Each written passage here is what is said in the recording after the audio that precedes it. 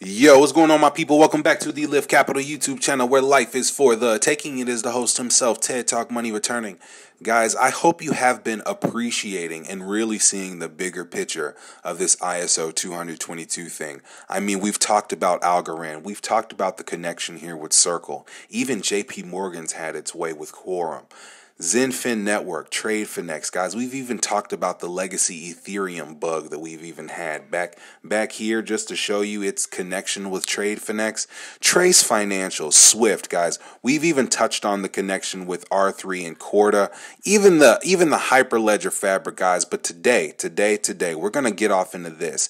These supporting roles. We've even talked about TM Forum and its connection with IOTA and R3. But guys, this time today, we're gonna talk about this new special line here, the blue one, Linux Foundation Alvarium. Guys, we have a great one. Let's get into it.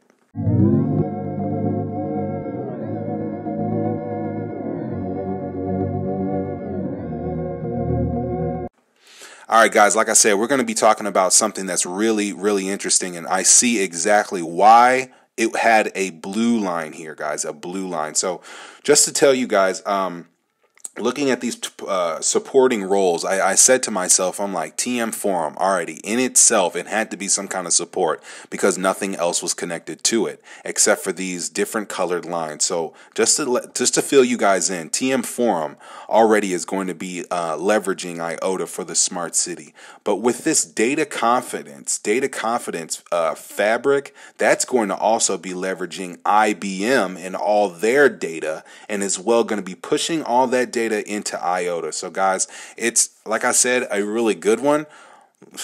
Let's step into this one. So like I said, guys, so just to show you how far back this thing goes. So Swift joins the Linux Foundation for their the DLT initiative. So the Linux Foundation, a nonprofit organization enabling mass innovation through open source, today announced a new collaborative effort to advance the popular blockchain technology. Guys, this was something that the CTO of Swift had said, that they're delighted to support this industry-wide effort to advance DLT. You guys were talking that back in 2015. You see what I'm saying? Swift already knew. Swift already knows that they're antiquated and they need a way out. So, of course, they're starting to jump ship. The project will develop an enterprise-grade open-source DLT framework and free developers to focus on building robust, industry-specific applications, platforms, and hardware systems to support the business and to support business transactions. Early commitments to this work come from, listen, y'all, because y'all know these names: Accenture, ANZ Bank, Cisco, Fujitsu, DTCC, IBM, Intel, JP Morgan, London Stock Exchange, Mitsubishi, R3, Wells Fargo. These are all early commitments. All these are early commitments to this Linux Foundation. Y'all see where this is going. Many of the founding members are already investing considerable research, money, and development efforts, exploring blockchain applications for industry. IBM intends to contribute tens of thousands of lines of its existing code base and its corresponding intellectual property to this open source community. Guys, you have to understand the Linux Foundation is a network of networks. Digital Asset is contributing the Hyperledger mark, which will be used as the project name, as well as enterprise-grade code and developer resources. Guys, that's the thing too. You have to understand these IBMs, they have the best of the best of the best developers. Of course, your startups, your lower ends, your innovative companies, they have, your newer developers, smart minds, of course, but these developer resources, those toolboxes, the SDKs, all of those, they have access to them. R3 is contributing a new financial transaction architecture framework designed to specifically meet the requirements of its global bank members and other financial institutions. Guys, just me reading it to you, you know we're in money. This is all money, and this was reported back in 2015. Swift joins the Linux Foundation. So, guys, you're going to understand. I'm going to be bopping back and forth so you understand more of a context of what we're talking about. But now you see how this IBM is leveraging the Linux Foundation, and we're going to talk more about this Project Alvarium. So the new Linux Foundation effort to focus on data confidence fabrics, DCFs, to scale digital transformation initiatives. So in partnership with leading industry players, Linux Foundation to create Project Alvarium to facilitate intrinsic trust in data and applications. Get this. The Linux Foundation, the non-profit organization dedicated to accelerating the growth of Linux and collaborative developments among sustainable open source ecosystems, today announced the intent to form Project Alvarium. Project Alvarium will focus on building the concept of a DCF, data confidence fabric, to facilitate measurable trust and confidence in data and applications spanning heterogeneous systems.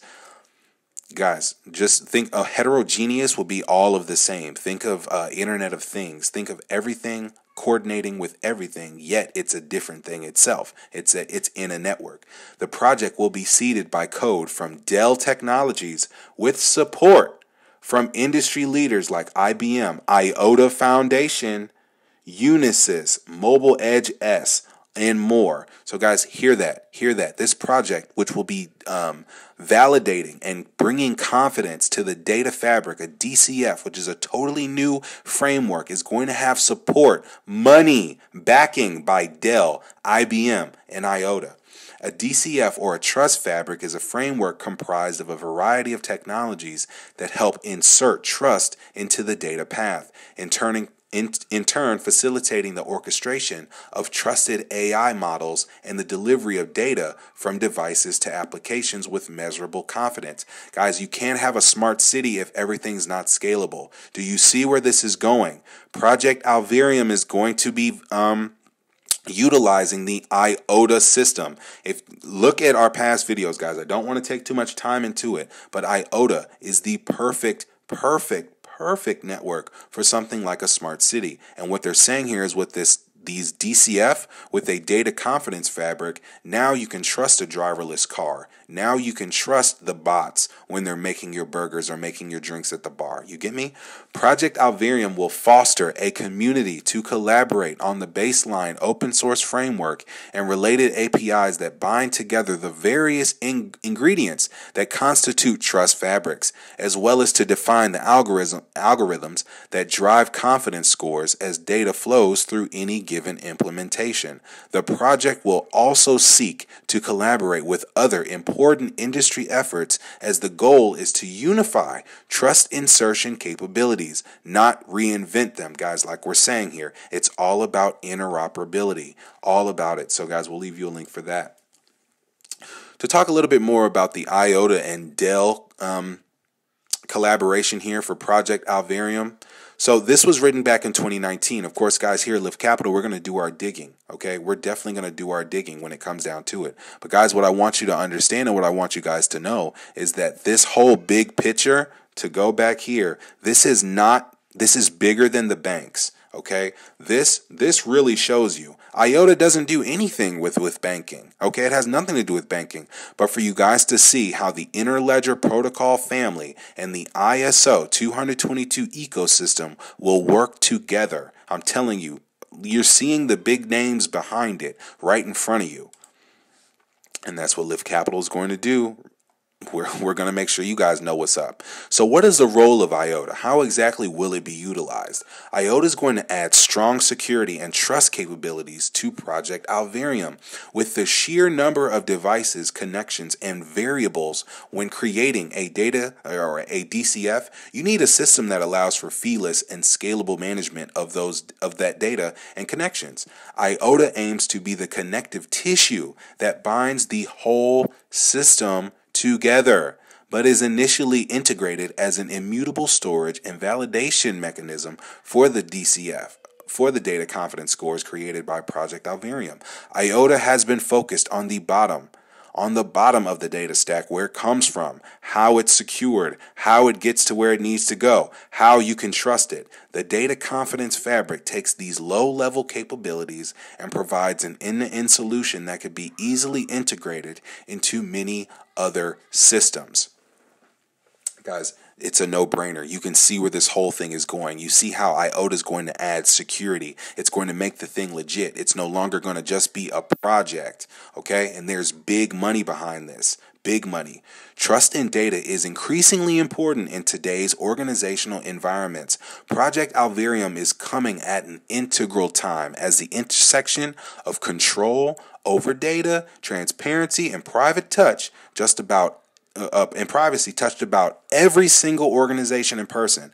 IOTA's inherent trust layer was developed specifically to address these challenges. Do you hear that?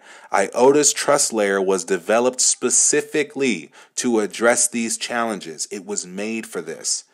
And we look forward to the technology being a core enabler in the data confidence fabric.